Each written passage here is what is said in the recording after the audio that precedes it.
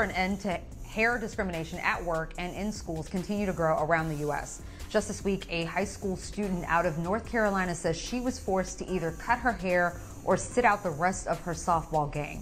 Nicole Piles told local news stations she was playing in a game when umpires told her that her hairstyle violated policies. Piles was wearing knotless braids with beads on the ends. She says umpires forced her to take out the beads. It's this story and several others that have many calling for legislation to end discrimination based on hair texture or style, which mainly affects Black people. Tonight's guest has done a lot of work in Texas to push the Crown Act, which stands for Creating a Respectful and Open World for Natural Hair. WFAA Dallas anchor and reporter Tashara Parker has used her platform to share stories on those impacted by hair discrimination. Tashara, thank you so much for coming on the show. First and foremost, Yodit, thank you for having me on your show. Absolutely elated to be here and happy that I can share the stage with you and your brilliance, because we need to see it and we need to hear it. Absolutely, sis. All right, so you went viral last year.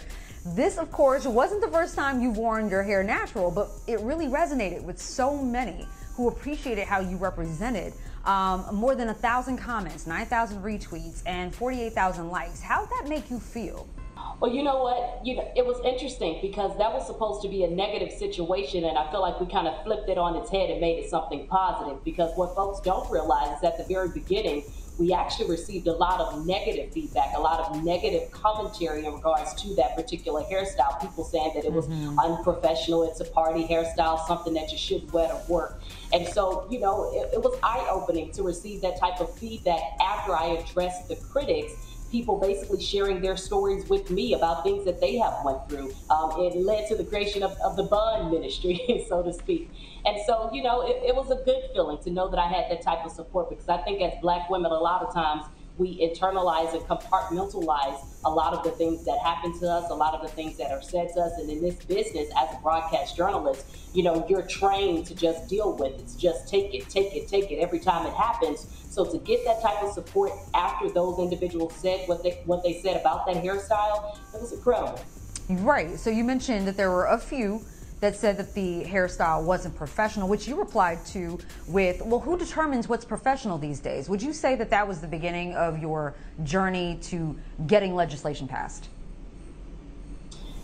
Big time. I didn't know it at the time. In fact, I didn't get really involved with the Crown Act until early 2021, this year. And so really what ended up happening, Yodit, is I started receiving so many emails, so many messages from viewers, from supporters, people telling me, hey, I've experienced similar things, whether it was actual blatant hair discrimination, Black hair discrimination, or their own microaggressions in the workplace. And so as it relates to the Crown Act, I actually started a series at my station, ABC Dallas. It's called Rooted. And basically that's a transgenerational look at Black hair. And my goal with that, as it relates to the Crown Act, was simply to amplify the conversation surrounding the Crown Act so that people couldn't look back and they couldn't look back and say, oh, well, we didn't know that this was happening. We didn't know that this was a thing. And so I wanted to put faces behind the Crown Act so people could actually see who is being impacted day in and day out. You can't say, oh, well, this just happens every now and again. No, this is happening across the country, across the state of Texas. And by the way, our series, it wasn't just airing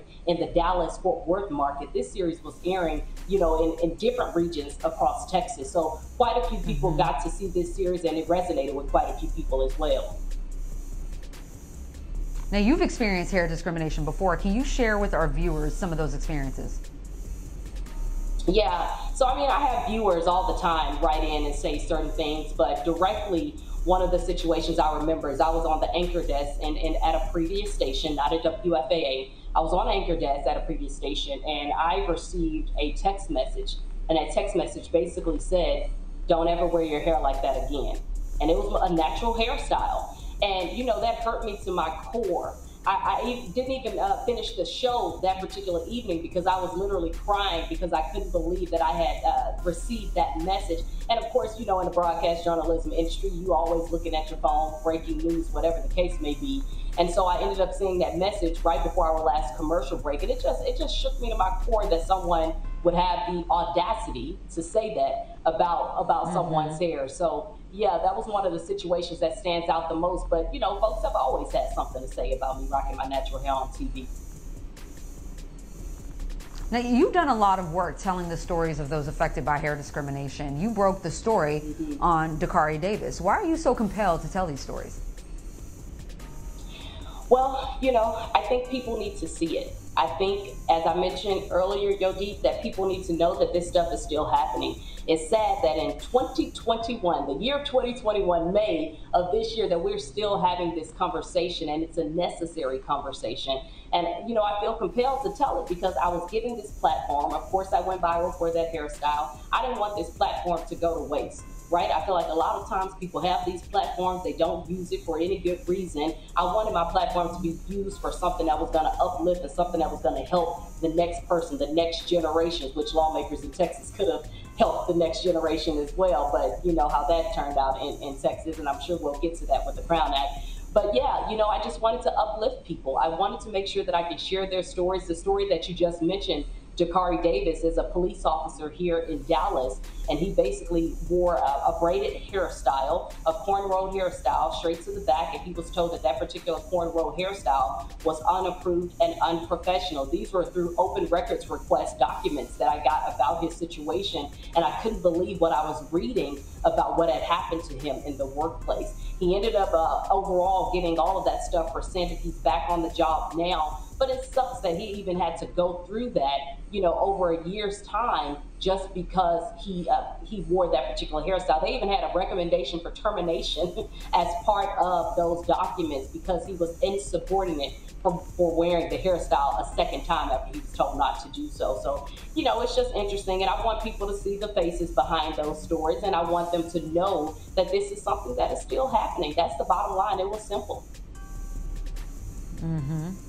Well, last week, you know, I shared on social media posts from women about their experiences with hair discrimination. The recurring theme is women feel that they have to change their hair to fit in at the workplace. What do you say to those that deem natural hair unprofessional?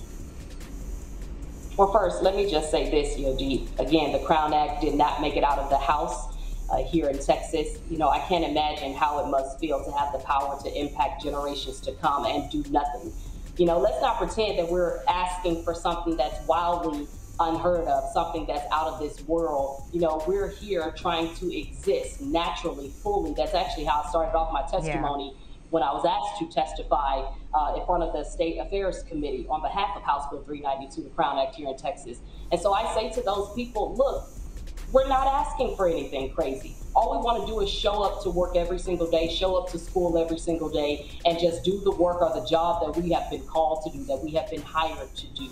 And it's unfortunate that we still have to have this conversation about showing up fully as ourselves. You know, studies have shown, Yodit, one that was done back in 2019, that we actually do better work. People do better work when they can show up authentically, fully, day in and day out to do whatever job they've been called to do. And if your bottom line is money in any business, hey, you're going to get all the money if you let us just show up and do what we do in our natural state. And so the same thing applies to school. You know, our kids shouldn't have to go to school and be worried about their hairstyles. I did a story with this family out in Central Texas. This woman, her name is Hope Cozart. Her son actually wore a top knot, and he had been in suspension several days simply for wearing a braided top knot to school. They were taking this young man out of class for several days and putting him in in-school suspension because of his hair. Well, you know what, Tashara, I'm just so very proud of you for the work you're doing to create change for the betterment of us all. So I'm so thankful for you. I appreciate you and continue to do the work, sis. We see you. Thank you, Yodit. I see you too. All right.